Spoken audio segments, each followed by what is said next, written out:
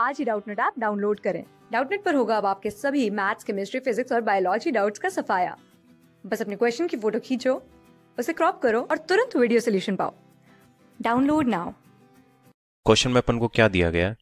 Define the term degree of dissociation, right an expression that relates the molar conductivity of a weak electrolytes to it's degree of dissociation. तो सबसे पहले अपन इसका part A करते हैं। तो देखो, अगर अपन को देखना हो डिग्री ऑफ डिसोसिएशन, तो उससे पहले अपन को डिसोसिएशन का मतलब पता होना चाहिए। डिसोसिएशन में क्या होता है? डिसोसिएशन में क्या होता है? टूटना।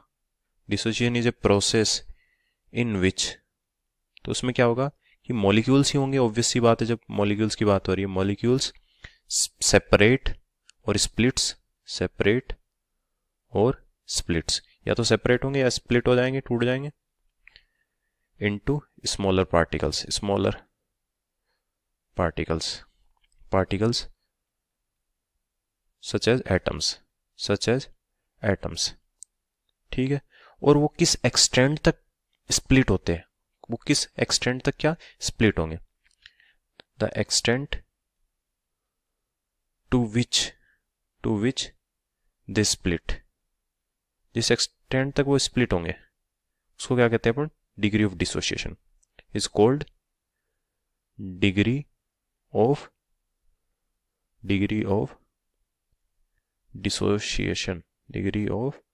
डिसोसिएशन, ठीक है।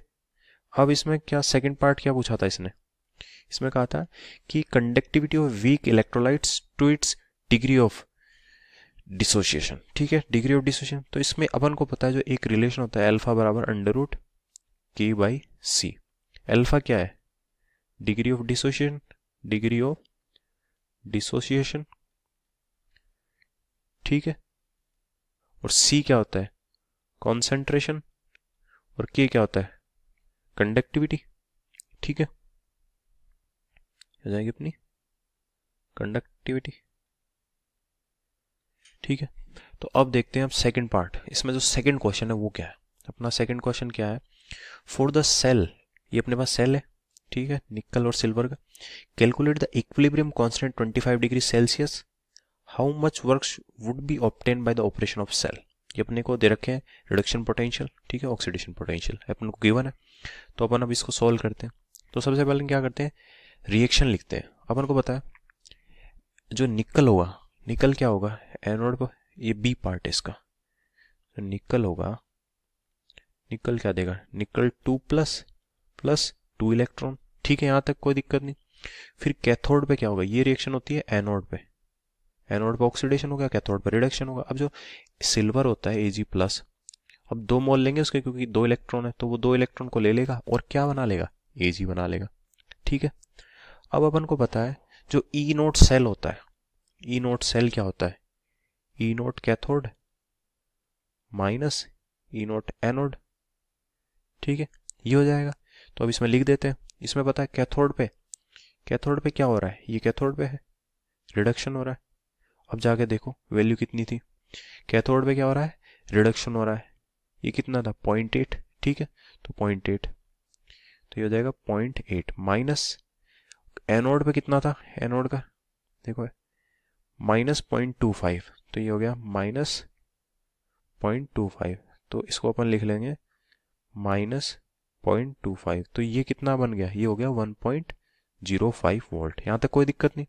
बस अब फॉर्मूला लगाना है अपन को, E = E0 minus 0.059 divided by n log निकल 2+ की कॉन्सेंट्रेशन और Ag+ कितने थे? 2, तो Ag+ की कॉन्सेंट्रेशन का स्क्वायर, क्योंकि रिएक्शन में 2 आ रहा है स्टोइचोमेट्रिक कोफिशिएंट, ठीक है। वैल्यू पुट कर दो। अपन को पता है n 2 है, 2 इलेक्ट्रॉन का इन्वॉल्वमेंट है। E0 कितना आ गया अपने पास निकल के? 1.05, और बाकी कॉन्सेंट्रेशन भी अपन को पता है निकल 2+ की और Ag+ की, तो यहाँ से ई सेल निकाल लेते हैं। ई सेल कितना आ जाएगा?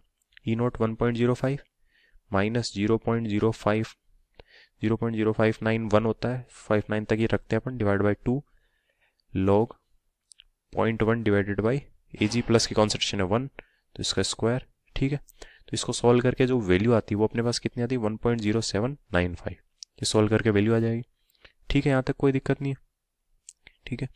अब अपन को इसमें क्या पूछा है इसने कि भाई जो वर्क डन है वो कितना हुआ। ठीक है, वर्क डन के लिए अपन क्या करेंगे, जो ई नोट है ना उसका यूज करेंगे। देखो ई नोट जो होता है, ई नोट कितना है, ई नोट इक्वल्स टू 1.05, इसको इक्वेट करेंगे अपन 1.05 equals to 0.059 divided by 2 log के सी, क्योंकि के सी का यूज होता है। ठीक है, तो यहाँ से के सी को अगर सॉल्व करेंगे एंटी लॉग लेके तो 35.55 आता है।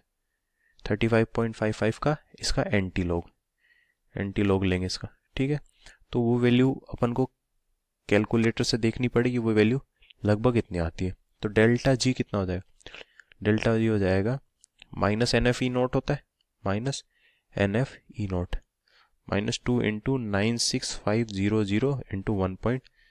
ई नोट कितना है 0.5 था, और ये वैल्यू अपने पास सॉल्व होकर आ जाएगी -202650 जूल पर मोल। तो इतना इतना फ्री एनर्जी चेंज होगा। तो सब कुछ निकाल लिया इस क्वेश्चन में जो जो पूछा था अपन से। ठीक है, तो अपन को स्टेप बाय स्टेप इस क्वेश्चन को करना था। पहले अपन को डिग्री ऑफ डिसोसिएशन निकालना, फिर उसका एक्सप्रेशन लिखना जो वीक इलेक्ट्रोलाइट्स के लिए होता है, फिर अपन को नेक्स्ट क्वेश्चन में ई नोट निकालना था और इक्विलिब्रियम कांस्टेंट निकालना था, के सी की वैल्यू। ठीक है, ये इक्विलिब्रियम कांस्टेंट के सी था और ये डेल्टा जी। ठीक है, यहाँ से डेल्टा जी नोट। ठीक है, थैंक यू। क्लास 6 से 12 से लेके नीट, IIT, जेईई मेंस और एडवांस के लेवल तक 10 मिलियन से ज्यादा स्टूडेंट्स का भरोसा। आज ही डाउनलोड करें डाउटनट ऐप या व्हाट्सएप कीजिए अपने डाउट्स 8400 400 400 पर।